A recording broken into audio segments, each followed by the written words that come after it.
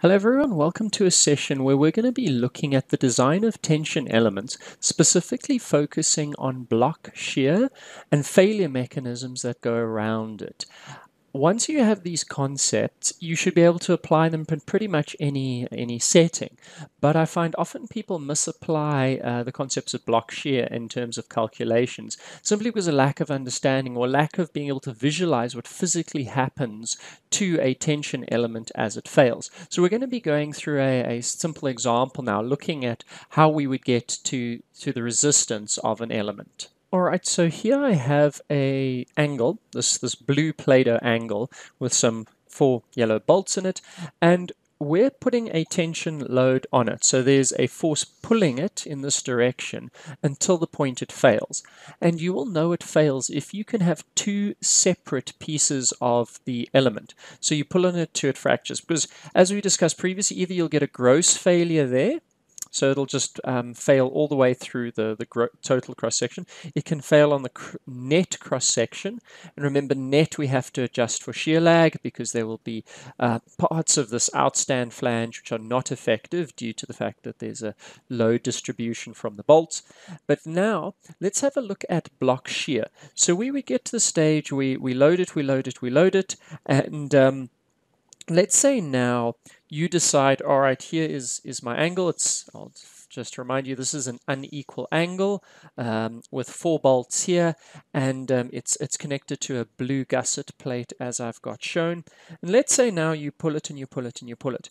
And one thing that I've seen many times that students do, they will say that it will fail along a plane that looks like that. So basically this piece will break off and then you will pull this through. But at this point in time, when you look at that, you should start thinking, hold on, something's not right. So what many people I have seen done over the years is they would say, I've folded it out now. So they would say it has a failure plane all the way there and then down and down. But you look at this and it's still fixed together because I'm pulling here and there's still load distribution. These bolts are still holding on. If you pull on it and you decide on a fracture position and you still are connected from the load to the bolts, you have a problem. You actually haven't identified a correct failure pattern or block shear method, because it would have to fail that and the bolts. So it's unlikely to be the lowest. So that is not a failure pattern. So let's have a look now at another failure pattern. So let's say we pull on it, we pull it and pull it, and gets to a point where either it could have a straight cut all the way horizontally, straight through the section. Otherwise, what we could have is then a failure with also this diagonal sort of step in the way. So we fail all the way along the section, or the upstand flange diagonally between the 2 bolts and across. In reality, it's quite a pain to work out what's exactly happening in this diagonal piece. And so we have a way of accounting for it by adding on a little bit extra, s squared over 4g.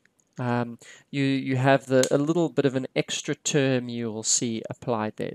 You multiply, well, you add on a bit of extra to convert a horizontal, because we can easily work out what's the effective width horizontally between the whole section, or what we do is we take the distance horizontally between the 2 bolts. We get that minus off the bolt diameter, so we now kind of have a projected area. But what's happening here is a diagonal, so the line gets a bit longer, but also you've got a mixture of tension and shear. So all we do is we approximate the sort of combined tension, shear, and length area by adding on a little bit extra. So the horizontal area we include, plus we add on s squared over 4g. That s squared over 4g is just to convert a straight line here into a little bit extra for the diagonal and for all the failure that's happening there. So when we get this total pink failure plane, as I'm showing here, it's the total width of the section times the thickness, minus off 2 bolts, because we've got 2 bolts, plus s squared over 4g times the thickness. And just remember, when you add on that s squared over 4g term, that is a width. So you must multiply it by thickness, and that's a common mistake, the S squared over 40 times thickness of section. So we want to account for this sort of diagonal failure plane there. All right, so that would be then a failure plane through a diagonal section. But now let's have a look at some other ones. So we could pull and pull and pull on our angle again, and we get to the stage where we could have block shear now. So we pull and pull and pull, and it starts now yielding and fracturing along various lines. And so we get to a stage where that, along with that, would come out as a unit. So it would sort of pull off, and we would be left with this setup as we have here. It wouldn't be as neat as I've shown it, but we can approximate it as a neat system. So I'm going to just remove the bolts. So we end up with a sort of rather funny shaped little block that's left over. When it comes to any section, always think sum of forces. In structural engineering, always think sum of forces. And if you can add up the sum of forces, then you will have the, chances are you're going in the right direction. So we've got a shear failure along that face, a shear failure along that place, plus tension, plus a little bit extra there for that diagonal. So the resistance is a shear resistance plus a tension resistance, plus a little bit extra for the area, but we're just going to convert it into pure tension. So tension plus shear, and that will give us the resistance along this plane, and then we have to have a look either it's gross or net, and as discussed previously, it depends on what we're doing. The gross area we will take up to a yield stress, a net area we'll take up to an ultimate stress, because then we're actually allowing fracture, so we don't want the whole we don't allow the whole area to go across yield, but we allow little areas to go all the way up to fracture. So that would be then how to look at a block shear failure in the section and how to get it. And just remember, it's always sum of forces, shear resistance plus tension resistance. So putting this back together, so there is our connection once again. I'm just going to mark this up on this one. So what we were having there was I did a block shear. Now I'm looking at the green lines here, all the way up, down, and across. So a section got left behind when the rest of the section pulled out. And start thinking about now also what patterns wouldn't govern. So I showed you earlier, for instance, this piece at the side breaking off, that wouldn't govern because it's still bolted. And another common mistake that is made is instead of getting the front line, where it would break and have an effective net area, people often put the back line. They put a line through that last line of bolts. And coincidentally, you often end up with the right result because it is a net shear, you have one bolt, and it's all fine. But it's actually wrong.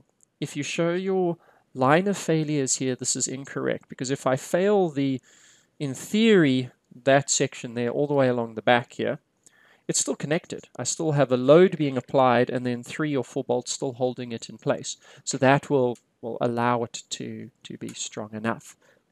So that takes you through then just looking at some just failure planes, failure mechanisms, and block shear in terms of a section. Just to preempt future discussions that we will have, we're not going to look at it in this section of the course, but start thinking now, when I fail this, when I put load on this until it fails, what would be the influence of the bolts, or when would the bolts possibly fail? And so what may happen is that, here's my bolts again. We load them up, we load them up, we load them up, and now they're being pulled along. There are a couple of failure mechanisms that I'm just going to jog you, or get you thinking about. For instance, here's one bolt removed. As we pull and pull and pull, we may get to the stage where we actually have some sort of bearing failure. We may fail in bearing and have a pull-out failure. Then we may also just shear it all the way through. We pull and pull and pull, and if I was looking underneath this between the two, it might just snap and pull all the way through. So you could have a shear failure, and then, or you might have a pull-out failure.